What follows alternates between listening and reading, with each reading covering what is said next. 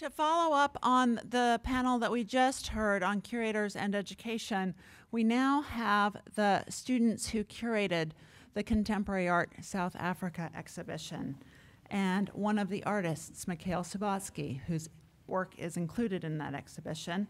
And I just wanted to say that these students have been mentored over the last year and a half by my colleague Kate Ezra, who is the Nolan Curator of Education and Academic Affairs. And Kate heads the gallery's education department, and as such, she handles the big picture of all of the educational work going on here. And she works directly with Yale courses, and each semester, this is something that's really very special about what Kate does here at the gallery. Each semester, she curates the study gallery. And so she's marshaling faculty requests from every field imaginable, drawing from every area of the collection. And it's remarkable how semester in and semester out, she creates such a beautiful presentation of those works from such diverse areas of the collection. So I'm going to hand it over to Kate now to introduce the panel. I am so excited to be here. I hope I don't embarrass myself anymore. And I'm so glad that the students will have an opportunity to talk about their work with you.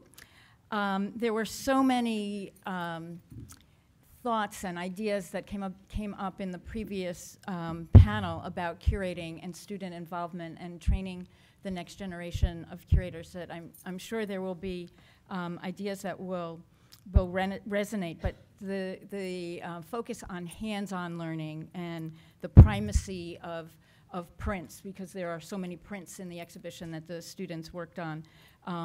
The idea of really looking, that Dabney was talking about, the idea of pushing boundaries. These students thought a lot about boundaries and how to push them or blur them or work within them. So our panel will be a case study of one of several exhibitions at the Yale University Art Gallery in recent years that have been collaboratively curated by a group of undergraduate and graduate students. There have been 8 of these exhibitions since Pamela Franks inaugurated the program in 2006, and one more is in the works and will open this fall. Each one of these exhibitions has shown that giving students the responsibility for actually creating an exhibition that will be viewed by the public deepens the students' learning, and at the same time has much to teach those of us who have the pleasure of working with them. The exhibition Contemporary Art South Africa opened yesterday, and I hope many of you had the opportunity to see the exhibition and attend the tours. For this panel, we have 6 of the students who participated and one of the artists. Last spring, I selected this group of students and charged them with creating an exhibition on contemporary art in South Africa using a small group of works that were already in the gallery's collection as a starting point. I had already gotten permission for this student curator team to borrow works from a few other local collections, which is not a common feature of our student curated shows and was a real privilege for us. The rest of the work was up to the students. They had to decide which artists and which works to include, what themes or ideas to focus on, what type of information to include on the labels and in the brochure, and many other aspects of curating an exhibition. Having spent more than a year on this project, meeting every week over 3 semesters, the students have deeply engaged with the subject of the exhibition and with the museum itself, and with many of my colleagues here who I thank deeply for all the time that they have spent working with the students. This panel will be an opportunity for the students to reflect on the process and what they will take away from this experience and bring with them into the next stage of their lives. But before we begin, I'd like to introduce them to you from left to right. So on the far left is Christina Wells, who is a PhD candidate in the Departments of African American Studies and Sociology with a certificate in Women's Gender and Sexuality Studies. Her dissertation focuses on Black Atlantic contemporary art collectives and seeks to situate the present moment within a longer history of Black artistic production. For the past 4 years, Christina has worked as a Wordle gallery teacher, teaching the K-12 classes that visit the gallery. Next to Christina Wells is Christina Vernicole, who will graduate next week with a BA in History of Art. She's also a practicing artist and has worked for the past 3 years as a gallery guide here at the gallery, giving thematic tours to adult visitors. Christina has organized several exhibitions of Yale student artists' work, and this summer she will be working for David Zwirner Gallery in New York. Next is Catherine Kalin, who is a junior at Yale and will graduate next year with a BA in English. She is a student guide at the Yale Center for British Art and has participated in 2 student-curated exhibitions there across the street, in addition to working here on Contemporary Art South Africa. Claire Schwartz just finished her 2nd year as a PhD student in African American Studies and American Studies. Her research concerns the intersections between poetry and contemporary Black Atlantic art, and I am sure that at least a few of the artists in our exhibition will play a role in her research and writing. As an undergraduate at Williams College, Claire traveled to South Africa to look at innovative conceptions of institutional memory, as exemplified by the District 6 Museum. And after graduation, she spent 8 months in Cape Town on a Williams College postgraduate research fellowship. It was a huge boon to this project that 4 of the 7 students had previously studied or done research in South Africa. In the center is Mikhail Subatsky, seated among the students. He is the artist whose wonderful film, Moses and Griffiths, is included in the exhibition. I hope many of you had the chance to see the film last night during our evening of conversations and performances. Mikhail received his BFA from the Michaelis School of Fine Art at the University of Cape Town in 2004, and he has since achieved international acclaim for his photographs, which combine the directness of social commentary while questioning the nature of the photographic medium itself. Mikhail's work can be found in the collection of the Museum of Modern Art in New York, the South African National Gallery in Cape Town, and the Johannesburg Art Gallery, as well as other museums in Europe and the United States. His photographs have been included in many international exhibitions, and Mikhail has already received numerous awards, including the 2012 Standard Bank Young Artist of the Year Award for Visual Arts, which is the highest honor for a young South African artist. He also received a similar award from the International Center for Photography in New York, and he has been inducted into the prestigious Magnum Photo Agency. Mikhail is here in New Haven to supervise the installation of Moses and Griffiths in our exhibition, and we thought it would be a wonderful opportunity if he could also participate on the panel, not only as an artist who is naturally concerned with how his art is curated and presented in exhibitions, but also because Moses and Griffiths is itself so concerned with the presentation of information and knowledge within institutions like museums, which is the underlying premise of this whole conference. Next to Mikhail is Katie Fine, who will graduate from Yale next week with a BA in history, although she has taken many courses in the history of art. For the past 3 years, Katie has worked as a gallery guide here at the Yale Art Gallery, giving both highlights and thematic tours. And she's studied abroad in South Africa during her junior year at the University of Cape Town, and she's looking towards a career in museum and education and will be attending the Harvard School of Education in the fall. Finally, Denise Lim will receive her MA in African Studies next week and will be continuing on at Yale as a PhD student in sociology next year. As an Africanist, she is interested in cultural and artistic production in South Africa and how that interacts with historical and contemporary politics. Her research focuses on cultural, sociological approaches to Anglophone, African, and South African literature in particular. She spent a semester in South Africa as an undergraduate and returned last summer for her thesis research.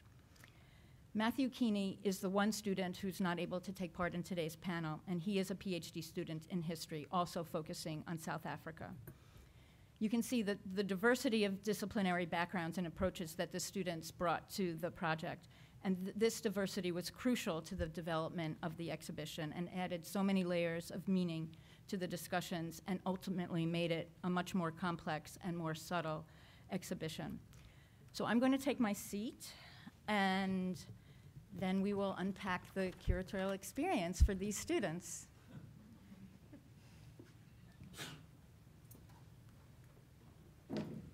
So, thank you again for being a part of this wonderful panel for this wonderful conference.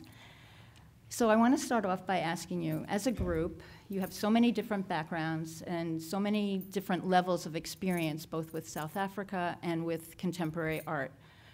So how did you grapple as a group with the charge that you were given to assemble an exhibition of contemporary art from South Africa?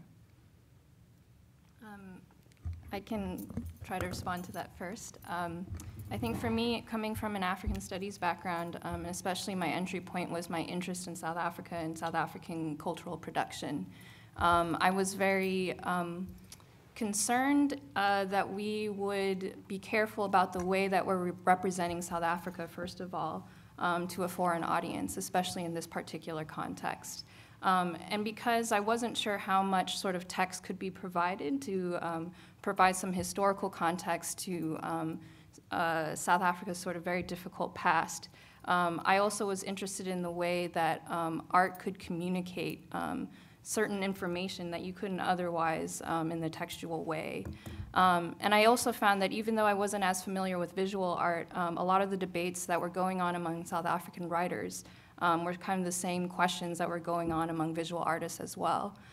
So questions about identity gets very difficult in a country that is quite diverse. There's a lot of different kind of social groups that exist, whether by linguistic lines or racially stratified lines, different ethnic groups that were sort of formed. I also was concerned that we wouldn't give an impression that South Africa is sort of this one thing, only plagued by sort of an apartheid history. I think we really wanted to be able to be to touch base with that history, but also not have the art that we choose be consumed by it. So in the beginning, we were reconciling our different disciplinary backgrounds in the interest of defining these key terms.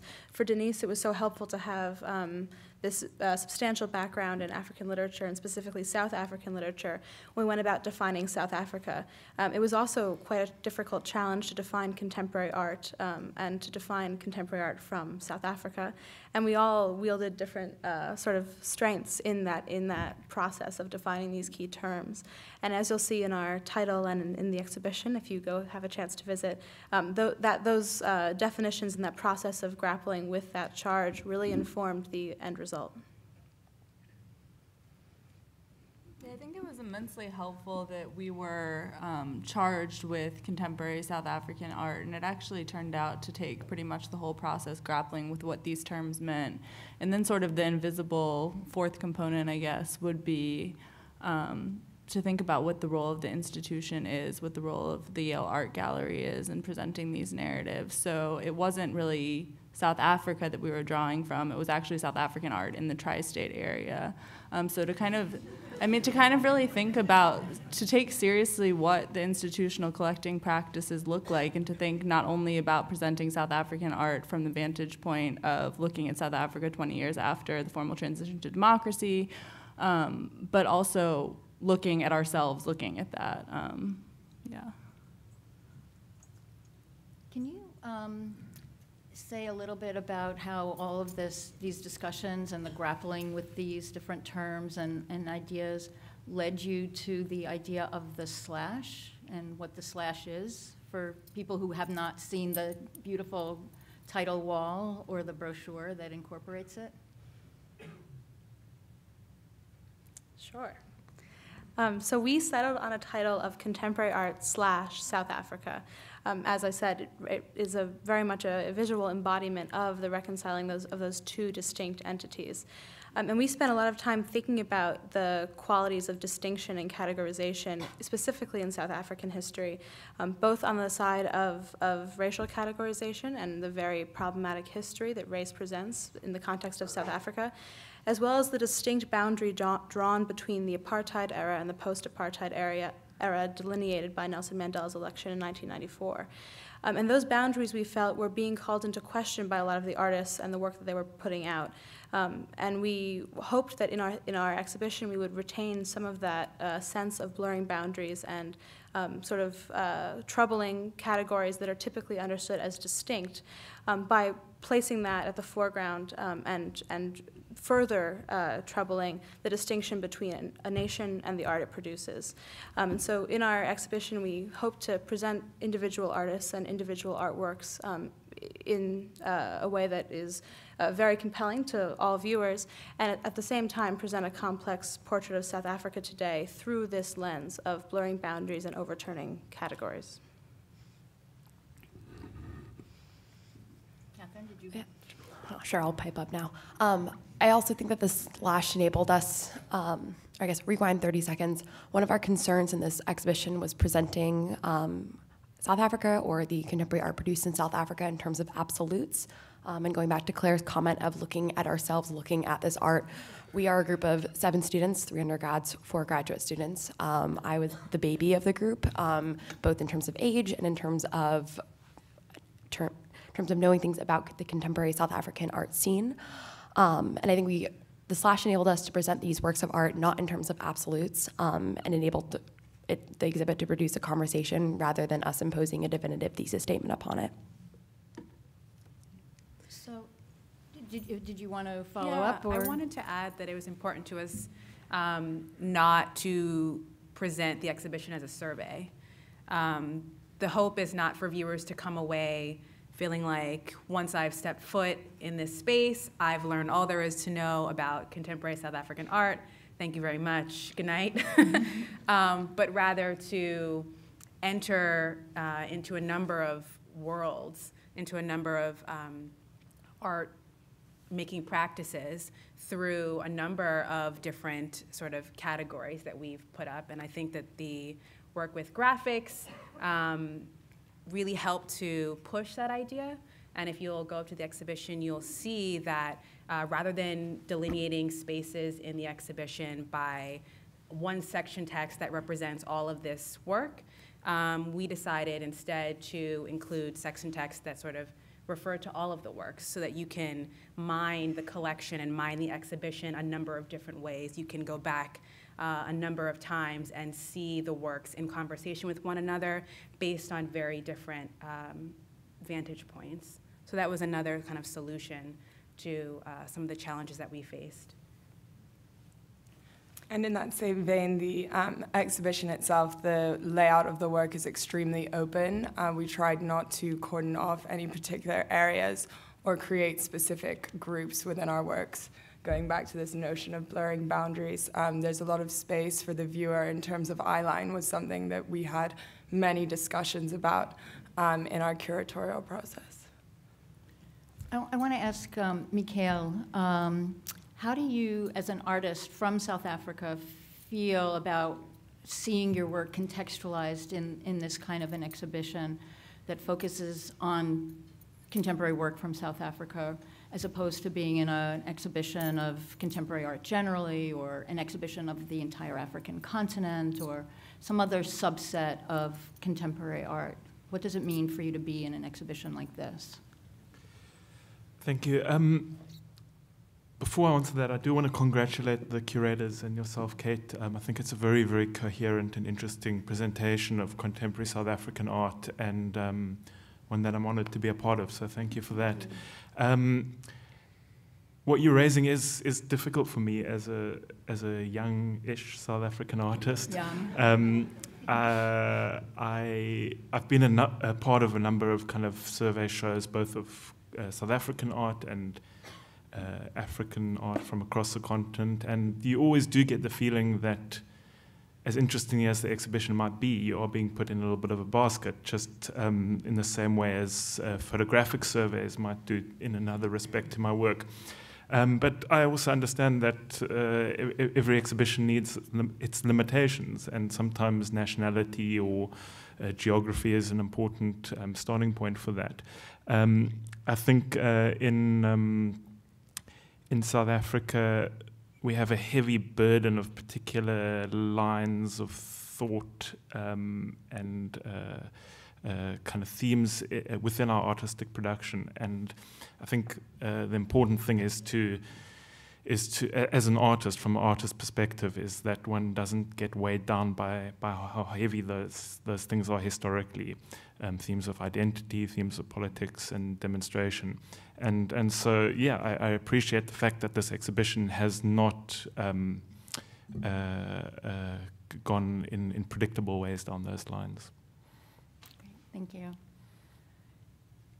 As student curators, for many of us, it was our first curating experience, and we came to this idea of blurring boundaries before we knew how it would manifest in the final exhibition stage. And so to make all of this real, we relied on a lot of expertise in the rest of the gallery's community and in the, obviously with Kate's mentorship, but also from different departments. I think that was maybe one of the most exciting aspects of being a student curator, was the combination of bringing insightful and new and fresh and kind of perhaps uncuratorly ideas, and seeing those manifest with gallery expertise in the interests of putting together this exhibition that we're very proud of. So I know we're all so pleased with the way the exhibition looks now and the way it's turned out, but I know from having been part of the weekly meetings that there were several challenges and pressure points. So differences of opinion and lots of discussion. So I'm wondering, what did you find most challenging about this project? What were some of those issues that you needed to discuss and overcome and resolve? So I think to begin with, coming from a technical standpoint, one of the most challenging dimensions of this process for me was not being able to see the work in person, per se. We did actually borrow a great deal from outside of the institution. I think one of the most helpful points in retrospect was being able to see the core works of the actual Yale Art Gallery collection in person, and to be able to have engaged discussions about these works and then sort of expand on that framework that was already in place for us. For me, coming from an artist background, process is very important for me and always my entry point to a work of art. So really one of the most, I mean, this probably goes without saying, but it was incredibly rewarding to be up in the gallery during the installation process and actually see these things brought out of their packaging, and finally get a sense of what it means to actually paint with ash, which is one of the works that we have from Diane Victor called Ash Man Johnny. And you know, it's all incredibly cool to talk about in theory, but then when you actually see it in person, you understand how our ideas that our exhibition is shaped around is actually conveyed in that process and in that specific work of art. I think one of the really amazing things about this opportunity was kind of going into it blind in a way. I mean, I had really approached the museum as a museum goer up until this point, so I didn't really think about a lot of the kind of logistical issues that you run up against. As I mentioned, we were fortunate enough to be able to borrow, but our borrowing was constricted in a certain way. And so I think, as Mikhail was saying, there are limitations to any coherent exhibition, but something that was really challenging for me was to make those limitations and their stakes known. So, I mean, one thing just really concretely that came up is we have a lot of William Kintridge's work in the exhibition. So to think about what really Kintridge has meant and what it means that we have so much Kintridge work, and maybe other artists are less represented because of that, those have raised really generative challenges about collecting practices and the moment that we're at now. I think another exceptional set of circumstances that we were delightfully dealt with was the fact that at the end of the day were we 7 or were we 8? There were 7. 7 student curators, 4 graduate students, 3 undergrads, all entering from different points of interest, starting with different knowledge bases. So I think one of the other big, not so technical difficulties that we had to overcome was we all had to get ourselves to a uniform baseline level of knowledge to a certain extent, which was a really excited process. We had bibliographies, felt a little bit like a class for the first 3 months. And then once we were able to get to that point, we were able to have the conversations that led us to the exhibition as it is now. Mikhail, you were about to say something. Yeah, I want to jump in here and kind of answer a question that hasn't been asked of me, but Claire mentioning William Kintridge, made it urgent. So it's been very interesting for me to sit in on. I haven't managed to catch all the conference sessions, but particularly this afternoon I was sitting in and listening, and I got such a sense of, or maybe I brought with me a sense of perspective, and I'd like to kind of try and describe this to you with regards to continuity and discontinuity. For me, the very idea of having such an amazing art museum on a campus and defining it at least partially in terms of being a teaching institution is this incredible vision of continuity. And it's a continuity that comes from an incredible luxury of resources.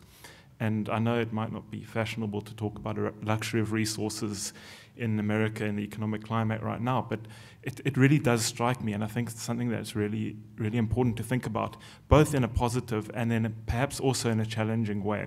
And I'll get in a moment how this relates to the things being discussed. But spending my whole life in South Africa, being born and growing up in South Africa, we have a very strange kind of combination of resources and lack of resources. I was very lucky to get a very good university education, and through my career to have access to a lot of resources. But there's this unbelievable discontinuity between, for instance, the university and the commercial art galleries, and then the kind of gaping hole of the public institutions which don't perform the function that they should perform in creating continuity between those different organizations. So the fact that you guys are all here having this conversation about how to kind of link different disciplines, link different departments, link the schools and the museums, it is really amazing and inspiring. And part of me wants to say, can you share some of that with us? But another part of me thought about it a little bit deeper and thought about what the challenge of discontinuity brings to artists and curators and scholars in South Africa. I guess I'm bringing this into the conversation because I think that there's something that can be very strong that can be learned from there. What are strategies by artists, by curators, to make up for the lack of continuity between institutions? And if I have a criticism of this process, is that perhaps you guys haven't learned enough about those survival strategies, because I think those come in very much into artistic practice in South Africa. For instance, one of our better known curators now, Gabi Ngobo, is part of an organization called the Center for Historical Reenactments, which is, a collective put together by artists and curators.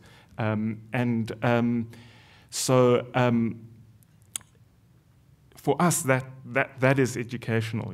Those are institutions which we're being forced to make. And while I think the incredible resources that everybody here has within their institutions is something that should never be wished away, I think there's a lot that you can learn from us in finding new strategies for the new ages of what our survival strategies are. I came to all of that really through Kentridge, who is really a great hero of mine, a great inspiration to a lot of South Africans. But it is also, a reflection on resources that Kentridge is the starting point of this exhibition. It's, greatly, the respect for him and his work is absolutely earned and amazing. But it is a question of resources, and I think that should be thought about.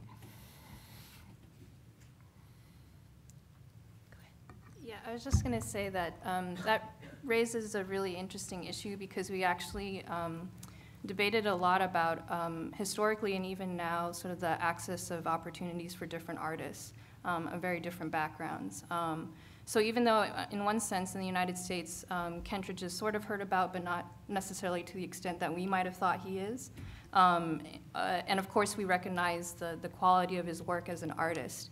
But again, trying to grapple with sort of the racial politics or identity politics that goes on, I think, especially when you're talking about South African art. And I think what was interesting for us was that we had this opportunity to incorporate art from a lot of different media. And so we had one gallerist who suggested, why don't you look into video art? because this allows for South African artists who are in the country but haven't been exhibited outside to have this opportunity to be exhibited here. That to me, I had never really considered that before. I was also not very familiar with video art before coming to this project, but I felt like this was a very interesting way to at least alert the public to very interesting artists that aren't normally circulated, at least in the United States. And so on one hand, you had our limitations of only being able to borrow from the tri-state area. So these are sort of South African artists that are somewhat well-known enough to make it over here. But then having to balance that again with ones that are maybe not as well-known here, but wanting to give that opportunity to them. So yeah, I think those are very interesting points that you raised, because I think we as a group tried our best to at least think about that within the limitations that we had. I think another challenge that we faced is the university setting in and of itself, and us being so intimately connected to it. As a PhD student, as someone who's sort of inundated with discourse and a certain way of thinking and writing, having to translate that to, in my writing, in the way that I approach curators and discuss the works and the ideas behind it, all of this critical thinking had to be filtered in a way to continue that accessibility, to continue making the ideas that we are thinking about accessible to a number of audiences. So that was definitely a challenge. As Tiffany Sprague sort of alluded to in her question for the last panel, how to help students become better writers, but also how to help sort of lofty thinkers bring their ideas home in a very clear and effective way. And so that was a challenge, but also a fantastic opportunity as someone who's also looking to continue in museum education. That's something that is going to absolutely carry me through. And I also wanted to add that our disparate sort of backgrounds and interests, I think, will also help the curatorial world to expand its pipeline from just the history of art to include folks like us who may not have PhDs in that discipline, but who are getting firsthand experience. So I think the university setting has provided a huge challenge, but also a great opportunity for all of us. That's great. I think I know the label writing was a challenge during the process, and there were many iterations, and every curator, no matter whether they're a student or they've been working for 25 years in the field, goes through all those drafts, and I have to say you all nailed it, so good job. Well, now that you can see the exhibition up on the walls, and that you've been in the galleries, as you have been, you've seen people reading your wall text, you've seen people looking at the brochure and watching the videos and looking at the works of art. What is it that you, as curators, hope that people are going to really take away from the exhibition? What's your ultimate goal?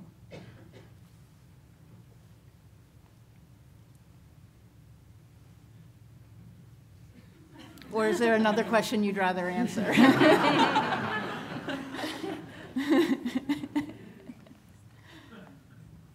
Well, on one level, I certainly hope that visitors remember individual works of art.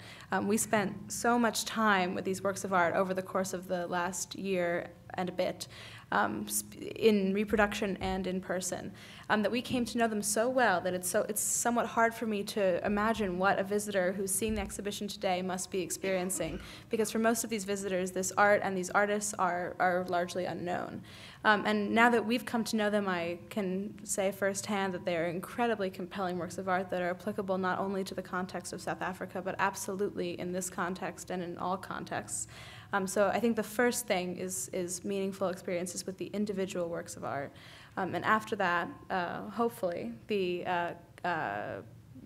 question of what it means to be an artist in contemporary South Africa is illuminating not only for South African cultural production, but also broader on the contemporary global scale of issues that are relevant in contemporary life and specific broadly. Yeah, and I hope that people are pleasantly surprised by what they learn. Again, sometimes I think when people think of African art, they might think of sort of stereotypical images. And for us, it's a really special opportunity to be able to focus on a specific African country and also link that to the contemporary art world. That to me is a very sort of special combination, which is why I think we tried to take care not to do it badly. We really wanted to make sure that if we're going to frame things in a national framework, which can be problematic in itself, at least let's raise some questions. So I think we really had to force ourselves to really think through in a deep, deep way, what is our theme? Because we are really struggling with finding one, because we don't want to put this whole thing in a box. So even coming up with the 3 sub-themes that we had, art and politics, personal and social, here and there, we kept debating, well, should we create sections that are along these lines? But I'm really happy with how we ended up with wanting our visitors to think about all of these different themes, and pairs, or how they are boundaries, or they can cross over, how each work can really embody a lot of different themes simultaneously. So I think we were asking our visitors to do a little bit of the work, you know. We tried our best within the details of the way that we placed all the objects, the places that we chose to put the text, even arrangement, and how we group certain works. I mean, I think we tried our best to sort of guide that kind of engagement or thought on the part of the visitors. I think one thing that I hope, as Christina mentioned, this is not a survey, and I would hope that people who are coming at least with an eye toward creating exhibitions would really think about the way that our exhibit and others before it have put pressure on the idea of a survey, that something can be comprehensive or representative in itself. And that's really something that we took from the art itself, which is making use of these categories because, as we've acknowledged, they're important for legibility, but also being really self-conscious about the production of boundaries and the stakes of those production. And Mikhail, I have one question for you, and then I'd like to open it up for the conference attendees to ask questions. So when we first contacted you, and I explained that it was a student-curated exhibition, what was your reaction? Did it matter? Did it make the project more interesting or less interesting? Or how, as an artist, do you feel about being involved in a project that is so based in bringing students into the process? It was a Yale student-curated exhibition.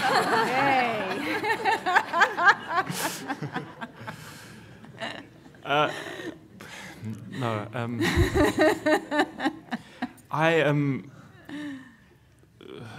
there's a very personal response. Is that I kind of wish I was a student still. I did an undergrad major in fine art at UCT, and have been deprived of the opportunity of doing an MFA by being very busy. And a huge part of me still wants to do one. And we have a School of Art right down the street. Can you introduce me?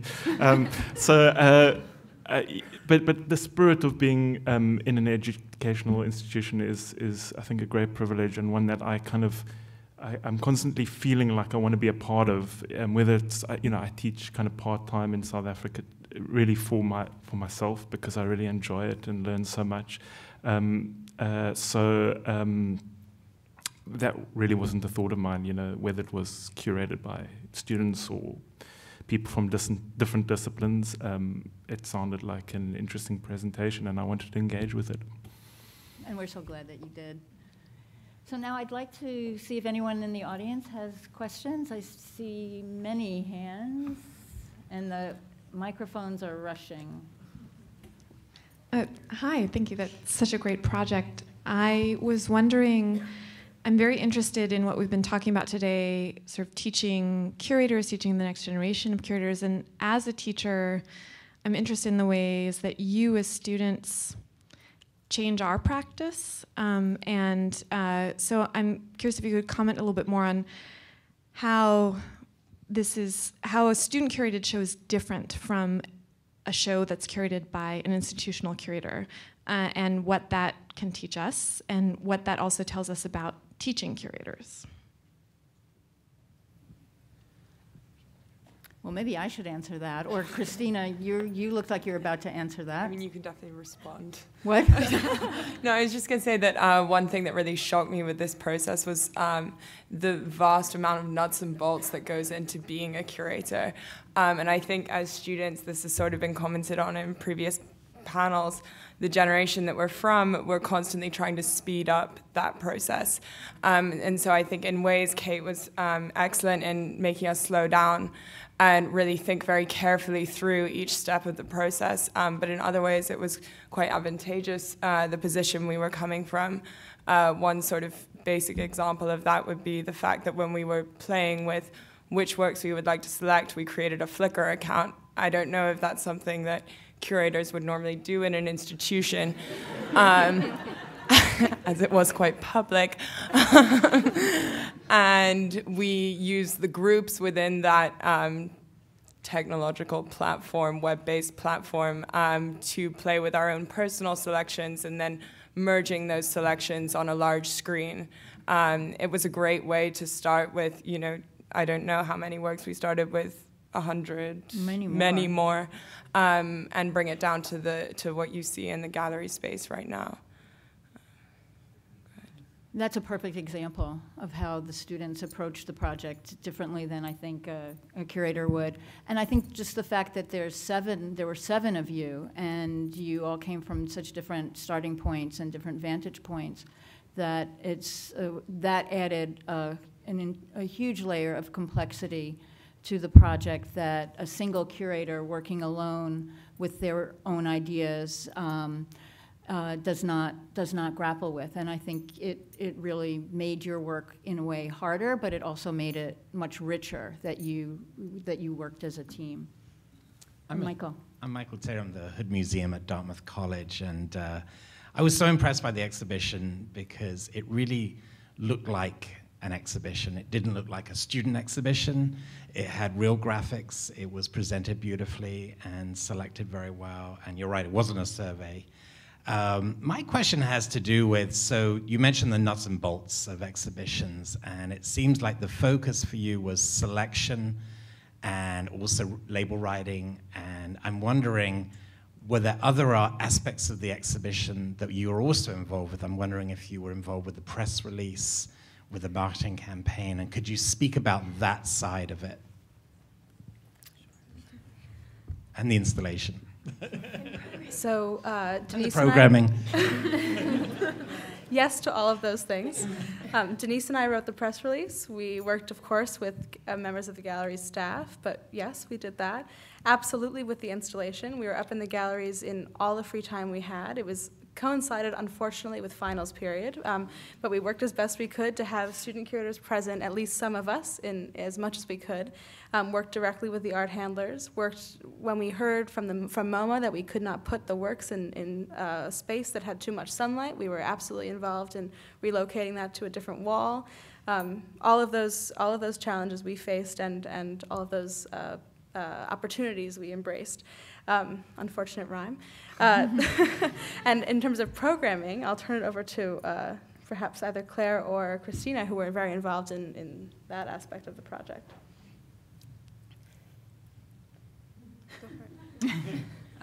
Yeah, we also were involved in programming, and that's actually something that we're trying to work out now. But again, it really came out of the conversations that we've had, and I think we foregrounded the selection process because we were charged with working around this particular body of works.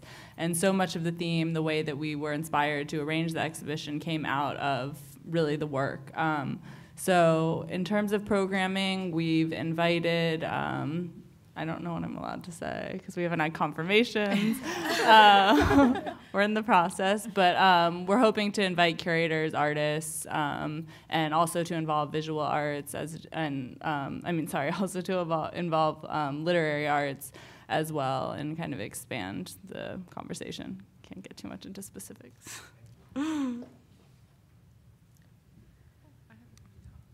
Hi. I just want to. Oh, my name is Amelia Kale. I'm from the Hood. I'm in the back, Kate. I just wanted to say I really enjoyed your exhibition, and I noticed that in a few instances, you have the same artist with multiple examples of that artist's work. And you've chosen not to hang those together, which struck me as very intentional and perhaps slightly unusual. And I wondered if you could talk about that decision-making process, why to include multiple works and why not put them together. Anyone want to explain why the 4 Kentridges are mostly not together and Gary Schneider's work is not together, but Cedric Nunn's work is all grouped together? And Sure. So in some instances, it was purely logistics. For example, the Kentridge anamorphic projection required a very specific space, and we had to accommodate that. But once we were kind of given those logistic challenges and realized what that would mean for our exhibition, we really did embrace that. And we chose to intermingle as much as possible the individual artists. In some cases, some artists have works that are either from a series or are closely related. In those cases, they are shown together because we treated them as consistent within one theme. But on the more broadly speaking, we hoped to increase the sort of connections that were drawn between artists and between different media and between different artworks, including art from different decades even, so that the theme of boundaries and crossings and typically understood distinctions would be further overturned and that new conversations would be inspired.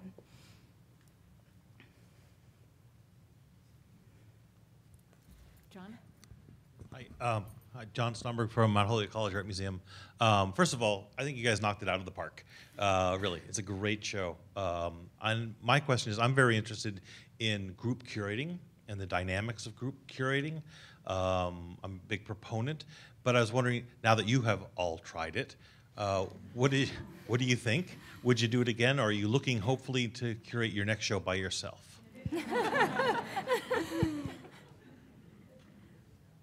Well, Christine? I would absolutely do this again and again and again if I had the opportunity.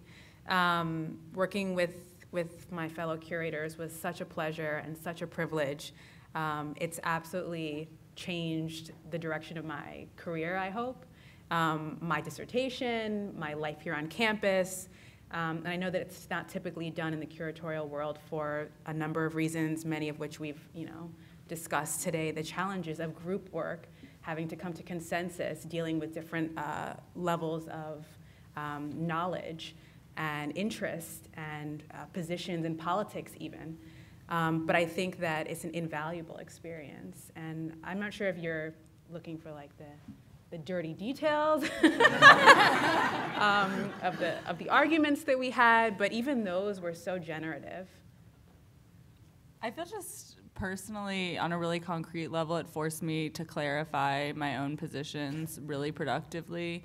I mean, I think at the later stages are often when you're faced with having to explain yourself, but just coming once or twice a week for 3 semesters and having to really justify and advocate for what you believe is crucial and really ultimately served the exhibition. Yeah, I never want to curate an exhibit by myself.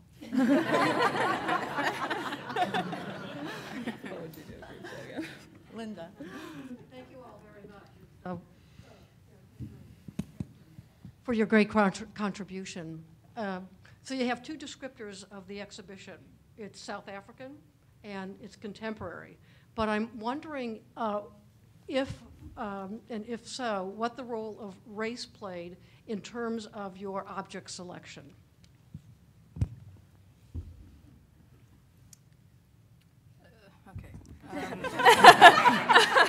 Sorry, that's always the hardest question for me. Yeah, I think we were quite conscious to try to be as diverse in our selection as possible. I mean, on one hand, we wanted to first select based upon the work itself and what attracted us most. And that was actually, for me, something that I felt was a very valuable learning experience, because I didn't come from sort of this art history side or even the fine arts side. So actually, I feel like what I've learned the most is just to fall in love with art. But then, yes, of course, because of my particular background, very concerned about issues of, colonial gaze or the politics of representation. And so that definitely came into play after we had like a certain set of works that we really loved. And then thinking about the stories behind each of these artists, because I think we've come to know these works almost like people. I think even for us seeing our own show now and seeing it all up after the decisions and the fights we had, advocating for certain ones to be in, or in the end, I think we really feel that we know these works. We really appreciate the artists themselves. We appreciate their process, the final product. It helps if you know something about sort of the South African context, but it's not necessary for you to really appreciate what's there before you. So I think it really operates on a lot of different levels. I wouldn't say race was like kind of the sole thing that made us pick a certain artist. It's certainly part of it, and we have to be sensitive to that. But at the same time, we have to balance that, balance sort of the appreciation for art itself. Yeah. I think also for me, as someone who teaches from the collections as a gallery teacher and has done so for the last 4 years, that's a really important question that we should ask of all the work that's in any museum. It's not a question that should be, central just to South Africa or central just to contemporary art, but when we're in front of a Bierstadt, when we're in front of Rothko, when we're in front of any number of works that we teach from, how do we not impose those questions, but sort of bring out the nuances that those questions would suggest? So that was definitely a point that we discussed, but also within a larger context of the museum and the works that other visitors are going to see before and after encountering this exhibition. And how can we be a part of that conversation? How can we continue that conversation and not have it just start and end on the 4th floor? And in terms of, just to add one quick thing, in terms of the sort of ratios within the show or the artists themselves, we were very much focused on the works specifically and how the works spoke to us beyond the racial identity of the artist who produced them, although quite often that was a big, stake within that work of art.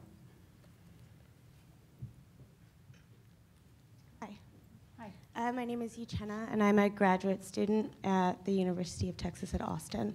And I'm really curious about how your group came together and what the process was in terms of how you were selected. Did you apply?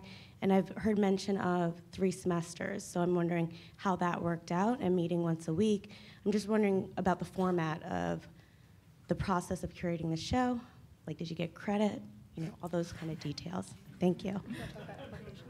So I'll just start off by saying that when we got the go-ahead to do this show and we knew when the dates would be, I sent out a call for applications for participation. I sent emails to all the undergrads and grads in History of Art, School of Art, African American Studies, African Studies, and I think those were the departments that I targeted, and also to the galleries, gallery guides, and gallery teachers. And I got maybe about 15 or 20 responses, and I interviewed and talked with people, and felt that the 7 that I selected really brought a range of perspectives and experiences, and really showed the interest and commitment to the project. That was sometime in the early spring of 2013, and we started to meet in spring semester. The students don't get any academic credit for this. It's a completely extracurricular activity for the students. It's really their passion, their love, their interest that drives it. We broke for the summer, which we had just built up the momentum of forming the group, and then we broke for the summer break, and then we got back together and had to pick up that momentum in fall of 2013. And maybe they can talk about how the group actually came together. How did I selected you, but you formed a group?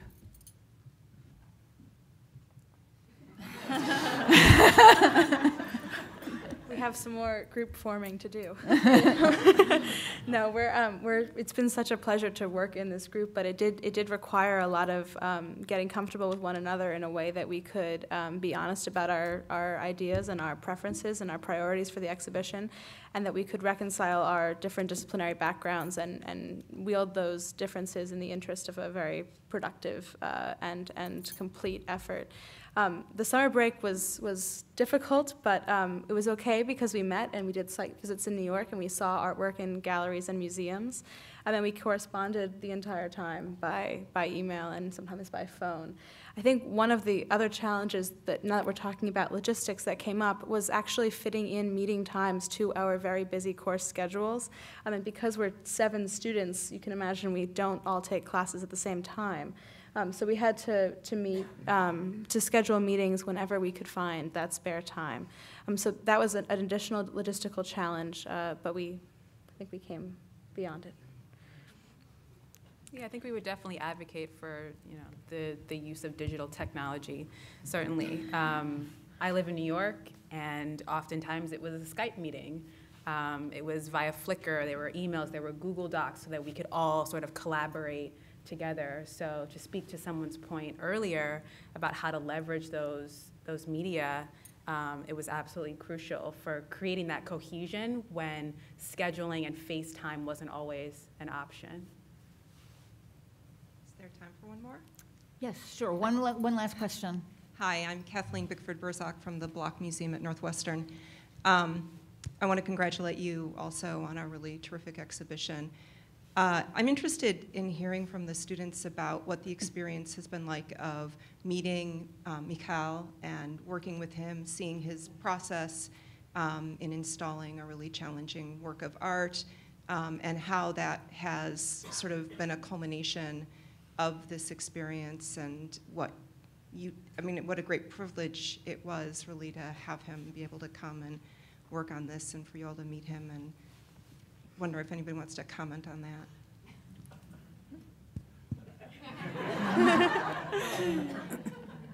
Yeah. I mean, absolutely. It's been a huge privilege, and I think that, first of all, it's an immensely complicated piece to install.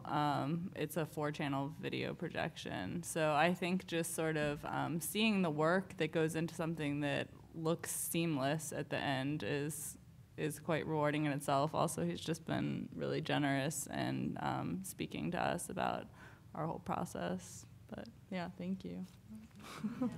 Anything else? And just to expand your question, we've also had the privilege of meeting Robin Rode, who was here earlier in the year, and may come up for the exhibition at some point. His work is in the first gallery, the video installation. It's fantastic, and it's in the centerfold of our brochure.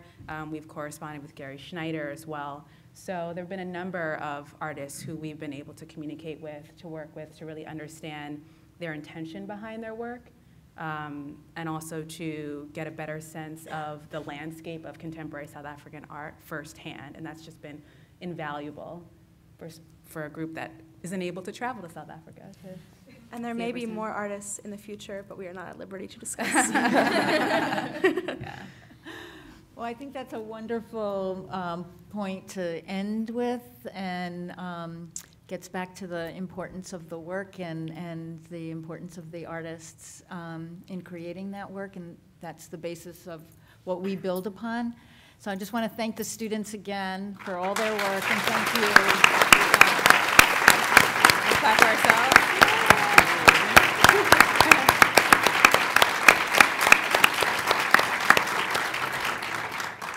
And before you all get up, oh my goodness. Wow. Thank you all again.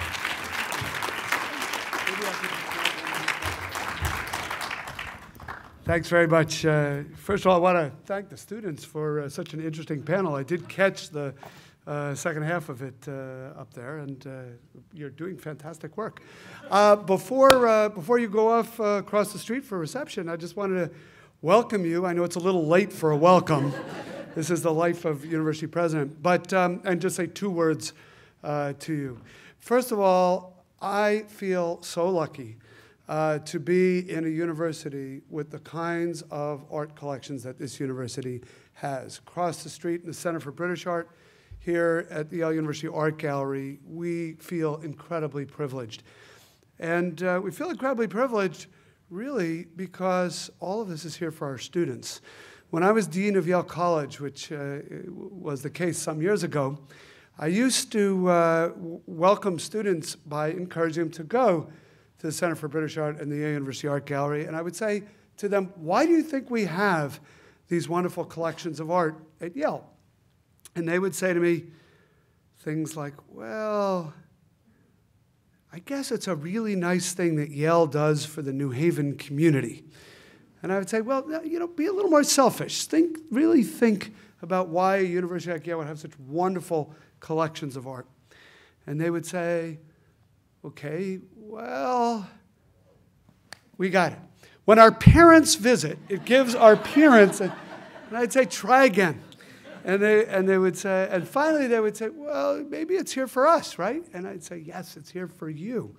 And then we would talk about not just how wonderful it is to walk over to a gallery and see beautiful things, or even to take an art history course, let's say, and learn more about the history of art and then get to actually see what they're studying. All of that is great, by the way. But the thing that excites me the most is the way in which we teach through collections in all kinds of subjects that might not immediately be obviously about art. And so when I used to teach the introductory psychology course, one of the things I occasionally would do is give them an assignment, like think about the way in which people in a certain place and a certain time understood what it meant to be insane. Right? It's a psychology course, right? And I would say, go over to the art gallery and see if you can find something that helps you understand that question. I didn't mean the staff. I meant something hanging on a wall. And they would often find something interesting about, you know, about representation of something in medical science or something in psychology or just something that they would project their own psychology onto. But they would come back with some interesting things. Then I used to, in class, occasionally show them a series of Van Gogh self-portraits, and we would do a kind of try to figure out what was going on in Van Gogh's mind at these different stages of his own life. Anyway, the whole point of this is not about psychology, but about the integration of art and a wonderful set of collections in teaching. And I think, for me, that's what this is all about. Now, as a psychologist, I also have another interest in art, and that is what my lab has studied for now about 25 years is emotional intelligence. And emotional intelligence is the idea that we have a set of skills that help us function in the world that are only slightly related to our intellectual capacities, but that have to do with understanding our emotions, understanding them, identifying them, in ourselves and other people, managing them in ourselves and other people, and then most importantly, using them to motivate ourselves, to make decisions, to solve problems, to do something creative. And people ask me all the time, well, all right, if those are important skills, how do you get better?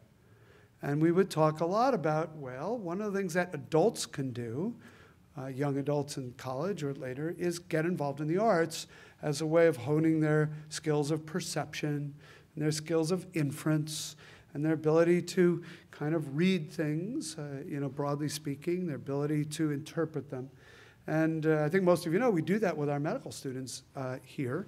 But everybody can improve these emotional intelligence skills by looking at great pictures.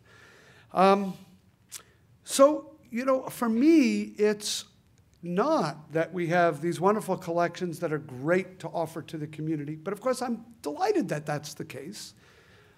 It's not that we have these great collections that we can offer to parents of students when they come and visit for Parents Weekend, but I'm delighted that's the case.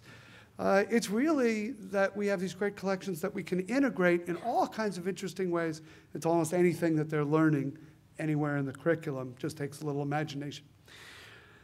The last thing I'll mention, just to say it, I think our latest creation in this world is actually out on the West Campus. This is the old Bayer Pharmaceutical plant, R&D facility that we purchased some years ago, a few years ago.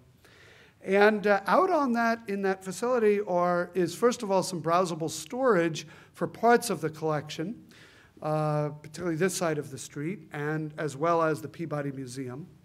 But next to that storage facility is something called the Institute for the Preservation of Cultural Heritage. And what I like about this is it is several kind of, broadly speaking, it is several different things all co-located, all literally right next door to each other with this great collection storage right next to it. It's 2 different chemistry labs working on the preservation, working on issues really concerned with the preservation of materials over time, whether it's pigments or plastics or tapestries or what have you. How do these things change in response to climate and weather and indoor and outdoor? And then next to them is one of the great art conservators, Ian McClure, actually working on paintings. And next to that is, I might not have them in exactly the right order, but nearby is a digitization facility looking at ways of making the collections more accessible to greater array of people. And next to that is Stefan Simone pulling all of this together, creating educational programs. And although I think his original background is on the chemistry side, very enmeshed on the art side as well, and thinking about some of the policy issues, like who owns the Elgin marbles, or should Yale have given the Hiram Bingham Machu Picchu collection back to the Peruvians, or these are fascinating questions. So I love the idea that we've got in one place chemists, art conservators, digitizing professionals, sort of with computer science background, educators, and people thinking a little bit about policy, so from science to practice, science, humanities, and arts, all next to each other. It's what universities should be all about. And I love the fact that we can use art as the bridging mechanism between the sciences and humanities. So those of you who are older and remember, for example, the essay that C.P. Snow wrote on the two-culture problem, sort of arguing and predicting that universities are going to be torn apart by the fact that science and arts don't understand each other. Not only do they understand each other on this campus, they're working together in this example on very important projects that I think are really not happening on any other university campus but this one. Anyway, I hope you have a lot of time to browse around the art gallery, browse around the Center for British Art, enjoy the great work that Jacques and Amy have done, and the great curatorial staff and student curatorial staff that we have here at this university. We're so proud of it. I can't imagine any place I'd rather be, especially for these issues, and I'm so glad you're here to share it with us. Thanks very much for being here. Oh, okay, all right. So, Peter, I want to thank you very much for coming, and I just want to tell everyone here, one of the great privileges of working at this university is we have had the leaders of this university for as long as I've been here deeply, deeply committed to supporting these teaching museums and what it is we do, and that's certainly the case with Peter, his wife Marta. You can see he shows up here at the end. I got to tell you what his day was like. I won't bother to share this with you. His wife Marta was just at our governing board dinner, and there's been a long tradition of the leadership of this university coming in literally to meet with our board, our curators, our students on a regular basis. And not only that, what you need to know about this guy, he's a member of a bluegrass band. And the name of the bluegrass band is the Professors of Bluegrass, and their latest CD, which you've got to go out and buy, is Pick or Perish. And I can tell you, this is the only major university president in the world who played in his own band at his inauguration. He plays some very good bass. No, thank you. So we just feel wonderfully fortunate to be able to convene this incredible conference, Peter. It's 350 colleagues from universities, and colleges all over America and abroad, and there's been a tradition of these gatherings before what we've done, and they're going to continue on, and we've just had this spectacular presentation that goes to the heart of what it is to be a teaching museum with these students who we're so very proud of. So thank you for spending time with us. Thank you, Dr.